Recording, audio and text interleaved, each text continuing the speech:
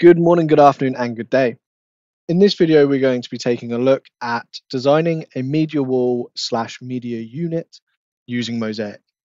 As you can see, there are plenty of different ways that you can design and build these products in Mozaik. But today we're going to be taking a look at a nice, easy build. I'm going to start this process with a single wall. Obviously, you can build one of these units into a whole room, but for this demonstration, we are going to do one wall and build the product on that. I'm going to start by loading in one of my standard base unit cabinets. I'm going to center that to the wall so I know where I'm building across from, and then I'm going to load up the product.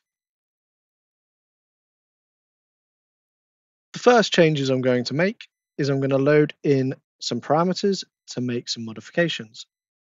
So for starters, I'm going to change my top to a full top, and I'm going to remove my back recess. Okay, so now obviously I'm going to want my media wall to be a lot bigger than this. I'm then going to go to my sizes.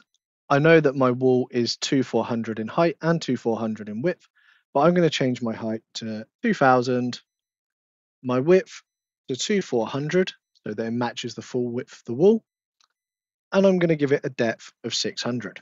So I'm going to clear my face and make sure my interior is cleared as well. So we're going to start to split this product. I'm going to select my interior, and I'm going to split this in 3 equal sections. And as you can see, I've got it set to open and I've got my styles running. I'm going to split that and you can see the styles are in there, and I'm also going to put automate interior in. This will help me later to make sure that everything splits in the correct places. I'm then going to change the sizes of these two ends. I'm going to change my width to 600 and 600 at the other end as well.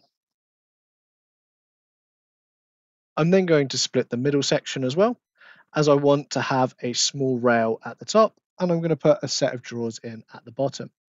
So I'm going to split this equally 3 ways, and there we have it. I'm going to start by changing this top bit to 250. That will allow me to put a small speaker in or something at the top that I wish to. And I'm going to change the bottom bit to 600.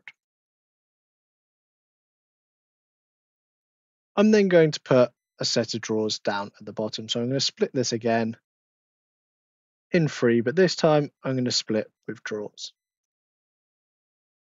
And there we go, it's already loaded it in for me. We're then going to go into our interior, and I'm going to start to select the panels that are already here.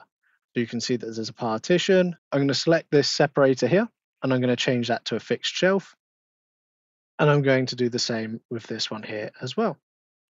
Our wall is starting to take shape. I'm then going to select my 2 sides and put in some adjustable shelves. So I've already selected the adjustable shelves, and we're going to go for 5 equal sections.